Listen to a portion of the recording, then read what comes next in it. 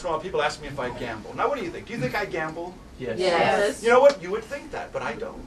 I don't gamble. Now I do play what appear to be games of chance. But the way I play, there's no gamble. In fact, I brought with me an example. This is a game I invented. Very simple mystery, and I always carry these 4 cards with me in case I'm running a little short of money. I can always pick up a few bills. Will you play this with me? Simple mystery. Only 4 aces, that's all. Just 4 cards, 4 aces, 1 of each.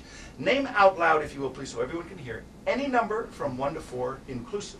It's entirely up to you what number you use. 3. That's my personal favorite as well. Now we have the ace of diamonds, the ace of clubs, the ace of hearts, and the ace of spades. Now you picked 3, so I'm going to count over to ace number 3. 1, 2, 3, the ace of hearts. Now think about this for a minute. You could have said 1, in which case you would have gotten the ace of diamonds. You could have said 2, in which case you would have gotten the ace of clubs, or you could have said 4 and gotten the ace of spades. But you didn't pick any of those numbers. You said 3. I knew that you would, because this ace is the card with a different colored back.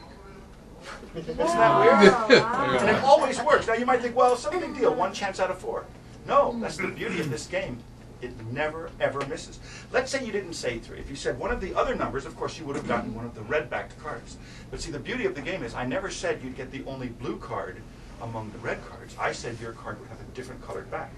That's the key. I would have taken these cards, pushed them through my fist, and snapped my fingers. See, what happens is this card would turn into blue on the backside. This would be blue. The next one would be blue. So that's blue, blue, and blue. So technically, the red card is now the card with the different colored back.